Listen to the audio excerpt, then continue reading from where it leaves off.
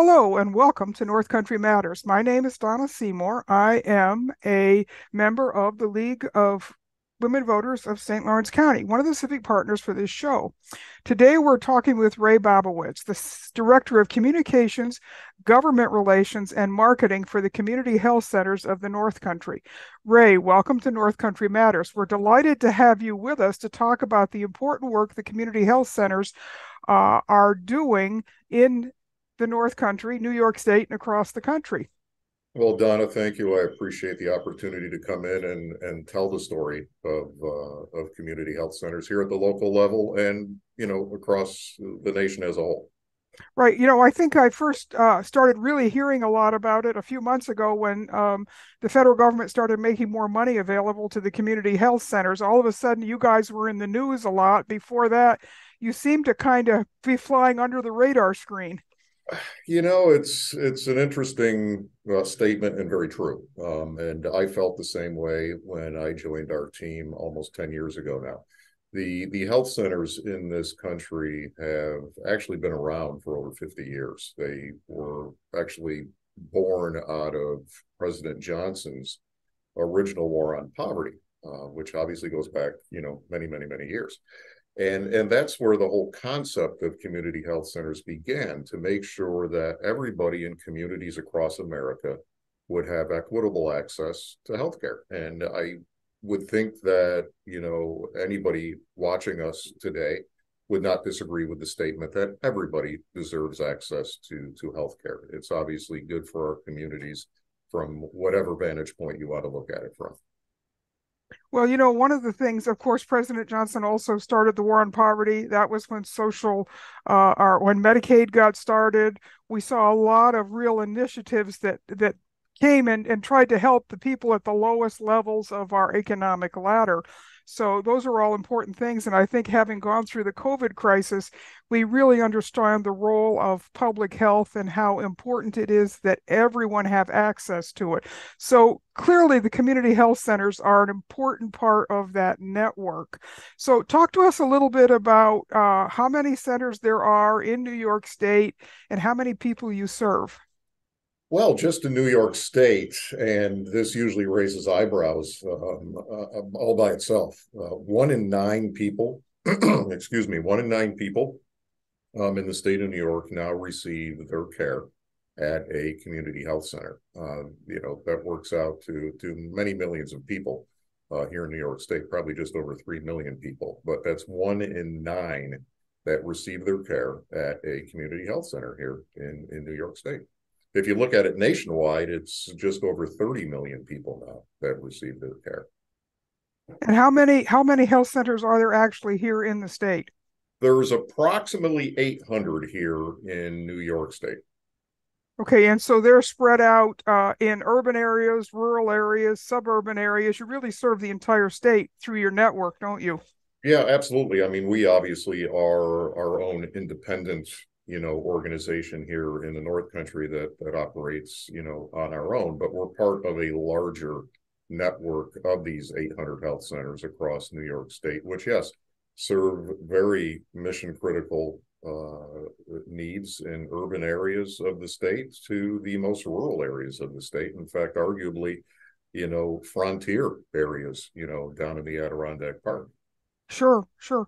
So, who do the health centers serve and what services are offered by the health centers?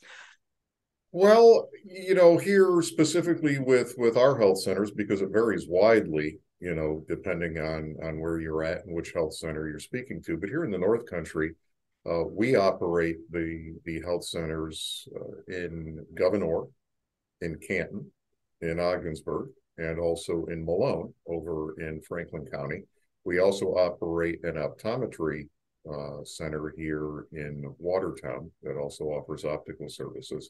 But our federally qualified health centers are the Gouverneur, Canton, Ogdensburg, and Malone locations.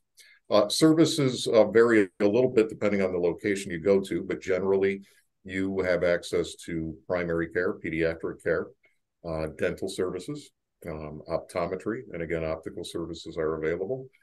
Care coordination, substance use services, which we all obviously wish we didn't need, but are a vital piece of the care continuum today.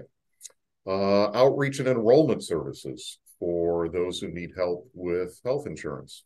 There's still a lot of people out there that, believe it or not, do not have health insurance. And it's tough to navigate that health insurance world for all of us. So it's nice to have somebody on our team that can handle those services. We offer the Community Friendship Volunteer Program, which is all about building more age-friendly communities for obviously our older residents. Too many people are ending up in long-term care and nursing homes, Donna, that just don't need to be there clinically. They end up there because they're isolated. Their family and friends, move away, pass on, and they just go there because they don't have a choice. Well, they do have a choice, and they should be able to remain in their own homes for as long as possible. So we offer that service too. Anybody can access our services. It doesn't make any difference. Yes, by mission, we're meant to be a safety net. But whether you make $1 a year or $1 million a year, our services are available to you and your family. In fact, you could walk through the door completely uninsured without a $5 bill in your wallet or your purse, and you're going to be seen. That's the mission critical, sector that community health centers across this nation, including us, play.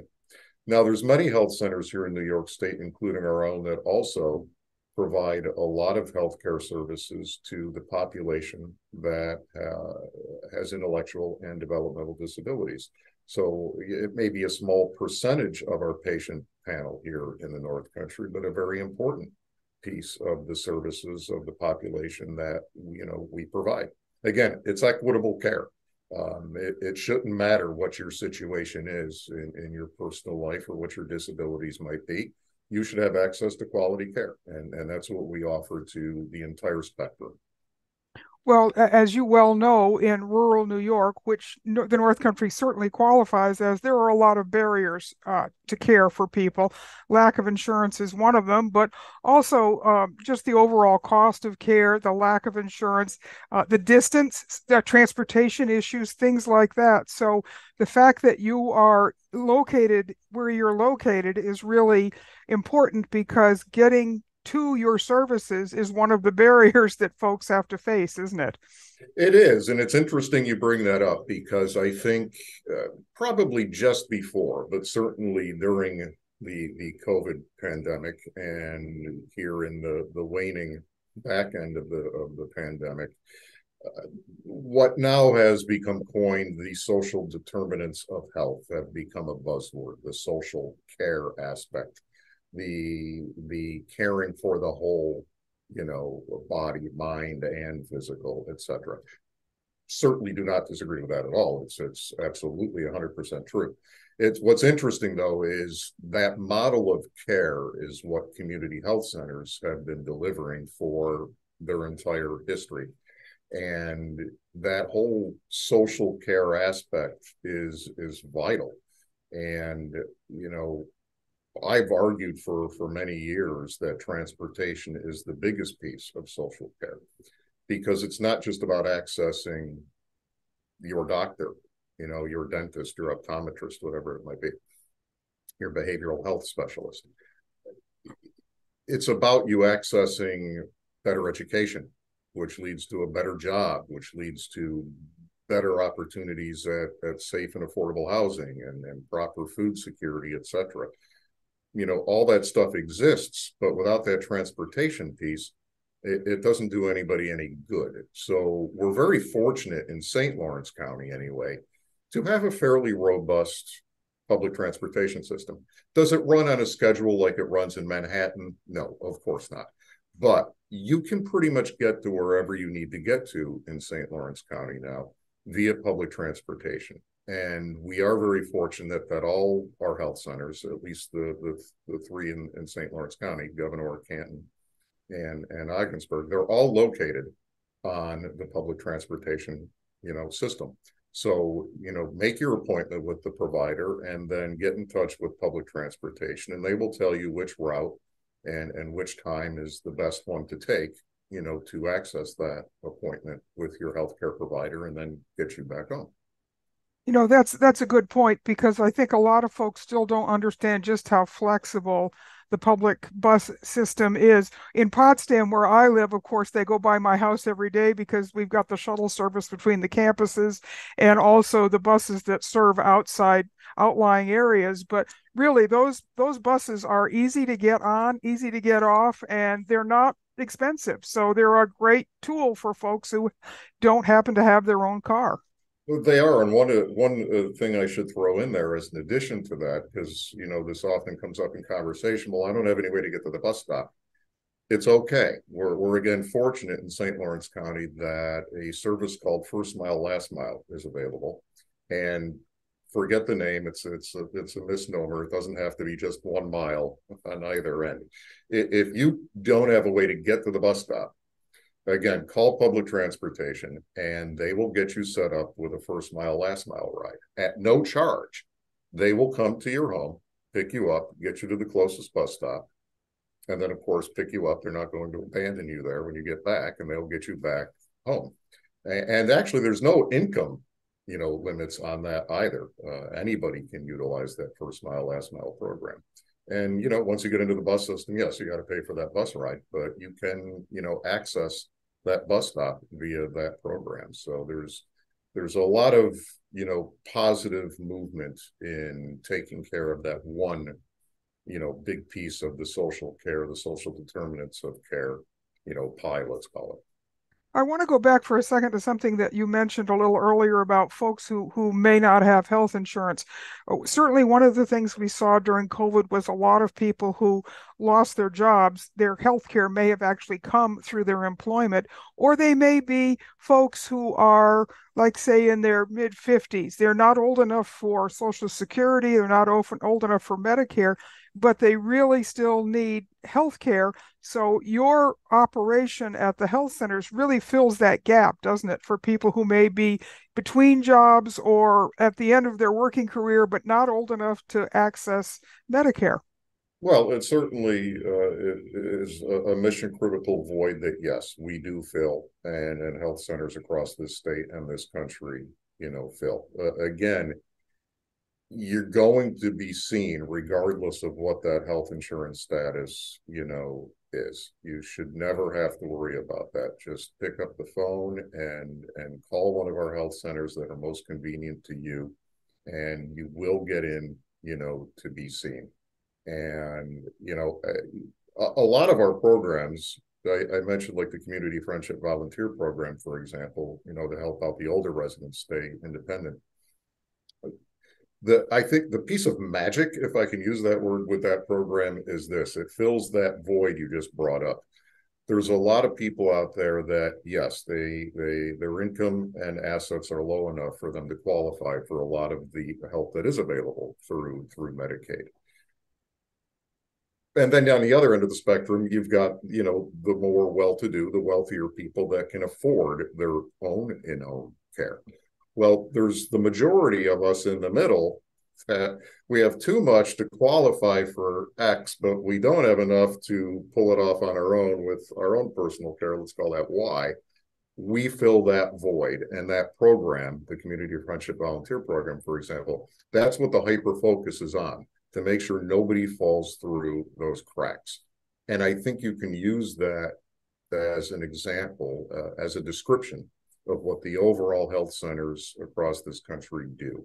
They fill those gaps so nobody falls through them. We can't force people to go. So yes, some people still do, but it's not because they don't have an option. No, and of course, part of the problem is knowing those options exist, and we hope that's where a program like North Country Matters can help people understand that. I like to say the North Country is rich in services but poor in information when it comes to accessing those services. So this is a great tool for that. So speaking of your services at the health centers, Ray, how do people access them? How do you get in touch with the health centers? Well, as with most things today, there's any number of ways. You can certainly do it what many people now call, the old school way, and just pick up the phone and call and have a conversation with somebody. You can obviously find us online as well. Again, just do a search for Community Health Center of the North Country, and it'll go right to our website, chcnorthcountry.org. Obviously, we're all over the social media platforms: Facebook, Twitter, Instagram, um, YouTube. We have our own YouTube channel, LinkedIn. I mean, there's any number of ways to reach out and get to us. But ultimately, once you do, again, find the location that's most convenient for you, whether that be our Canton, Gouverneur, Ogdensburg, or for anybody, you could maybe it's more convenient for you to go to our Malone location. That's perfectly fine. Just call and make the appointment. As a federally qualified health center, we do obviously accept same-day appointments. We accept walk-ins. Obviously, appointments are appreciated, and it's going to be the most efficient way to access services, but it's not absolutely necessary. But call and you will be scheduled as soon as possible to come in for your care. I would think too, one of your more critical services is your pediatric care, because that's a place that a lot of people find it hard to find a doctor for their very young children. So that care must be an important part of your centers. That's an extremely important part of the role we play. I think the most pediatric or the biggest pediatric population we see, meaning that like the really little kids. I mean, technically pediatrics goes up to 21 years of age, but I mean the little kids. I think our biggest population by far is in the Gouverneur market with Dr. Schusler and Megan McGowan. And yes, they do see a lot of kids, and it's a mission critical service, for those communities. That leads me to one service I didn't mention earlier, and again, it's such an integrated model. It's even easy for us to forget some of the things we do.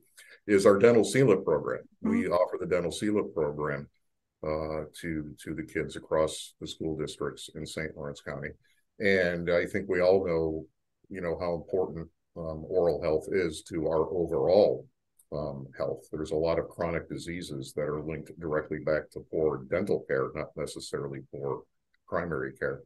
So to be able to get into the schools, that's a school-based program, to be able to get in there and provide this sealant, program for the little kids is a big advantage, for families here in the North Country. And we just started to do it under a pilot program within the health center in Gouverneur as well. So we'll certainly see that expand as time goes on. Okay, thanks. So let's talk a little bit about how the health centers fit into the larger healthcare system that's here in the North Country. Where do you fit in to that larger system? Well, look at it this way. We see on average about somewhere between 12 and 13,000 patients a year at just our 4 federally qualified healthcare locations. That doesn't count all our ancillary services and our Watertown center. If you add that all in, it's probably more like 20,000 people. And it equates out to somewhere between 45 and 50,000 visits on an annual basis, because people should at least, probably go to their doctor more than once a year. So you look at those numbers, you think about the individual number of patients, you think about the individual number of visits first. And remember the role we play. We're about equitable access to care. We're about keeping people out of the emergency departments. No one should be accessing primary care at an emergency department anywhere in the North Country, anywhere in America for that matter. The emergency department is there for its own specific reason, which is obvious in its name. You have the urgent cares that are in a lot of communities, including in the North Country here now. They're about urgent needs. They're not about giving you that primary care, that preventive care, that integrated care, that health centers provide. And this is not downplaying the importance of hospitals or urgent cares or any other provider of healthcare. We all play our own important part in that continuum of care. But when you get down to it, by us being here and giving everyone access to care, again, no matter where you fall in that socioeconomic ladder, and by keeping people out of that emergency department setting, we're not only keeping people healthier, which is the right thing to do, we're saving the healthcare system a lot of money. It's far cheaper for you to be seen in the health center environment than in the emergency department environment. It's that simple. It's not only the right thing to do, it's the economic thing that's right for our communities. Again, not only here in the North Country, but across America. And the reimbursement models set up by the federal government were set up, purposely to make sure the health centers would be sustainable, as well. Um, we actually make money off of seeing a Medicaid patient, whereas a lot of other healthcare providers don't. So it's a sustainable model that it can be held up as an example in our communities as well. Well, that's good to know. And anything that increases the access and yet is affordable is a huge part of the solution to providing across the board healthcare for the community, isn't it? Oh, it certainly is. It's again, we've been very good in this country for a long time at treating you after you're sick.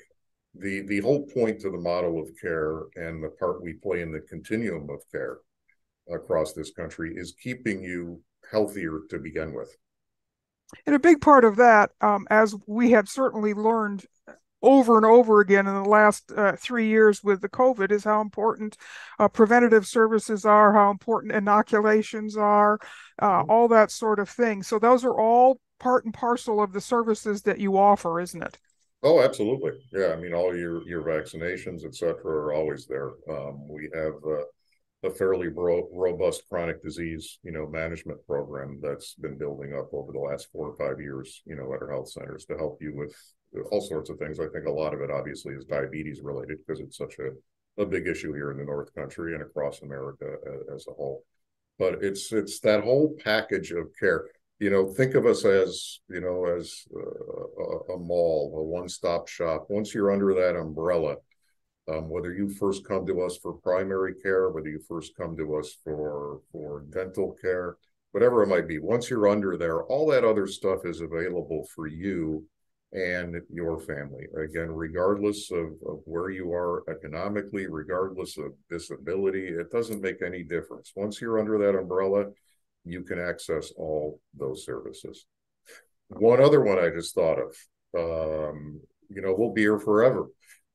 We offer WIC services across St. Lawrence and Franklin County, going back to the little kids. Look, let's face it. You want to get to the foundation of a healthy community. One of the blocks in that foundation is obviously access to proper nutrition. And that's obviously what the WIC program provides. So we're very fortunate to be able to bring that to the communities across the North Country as well. And you bring up a really good point about access to nutrition and food. We know that a lot of communities in the North Country are food deserts. Maybe the only place you can go to buy something in your community might be a gas station with a little grocery store attached to it, because the grocery stores per se are kind of far and few between in the larger community. So that is an important aspect. Ray, you talked a minute ago about the economic impact of the health center network. What would you say in terms of your overall financial contribution to the North Country economy is?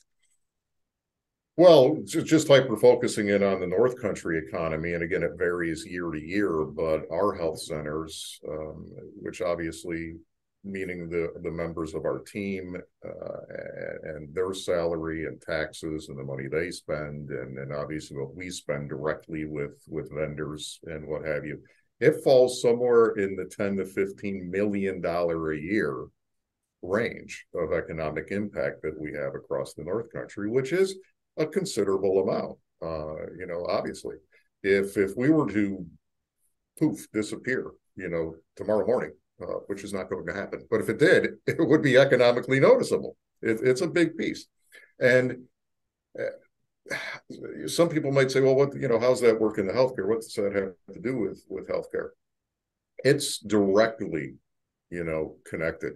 I always say for a community to be economically vibrant, it has to be healthy. But to be healthy, It has to be economically vibrant, right? It's that, if we could ever figure out how to get through all that, we'd be better off because they are completely interconnected, whether we like it or not. They are. And we have to figure out how to bridge those gaps, and make it happen. And again, I think we start by making sure there's at least equitable access. If you want access, again, we can't force anybody to go to a healthcare provider, but if you want access, it's there and it needs to be presented in an equitable fashion. And that's kind of one of the main, blocks of the foundation that need to be in place for a community to be as healthy as possible. And it's a long-term procedure or process, I should say, but we can get there. Well, that's great. Thank you, Ray. I appreciate you coming in today and talking about this. Equity of access is two parts, equal and access. And you obviously have figured out at the Community Health Center part of it, how to do that very, very well. So I hope that more folks will be able to take advantage of your services now that maybe they understand them a little bit better. So thanks again for coming in and for sharing your information with us. Well, Donna, thank you again for giving me the opportunity to come in and briefly tell the story of health centers across America and here in the North Country, because I think we opened up with the perfect statement.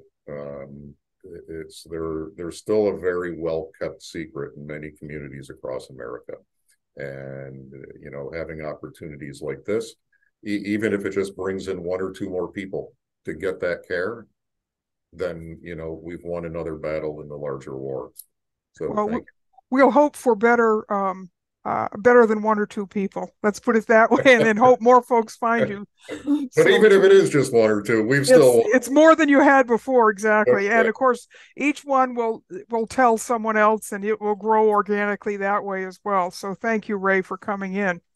So these conversations are a production of North Country Matters, which is a civic collaboration between the League of Women Voters of St. Lawrence County and the Potsdam Public Library. Until next time, remember, our North Country matters.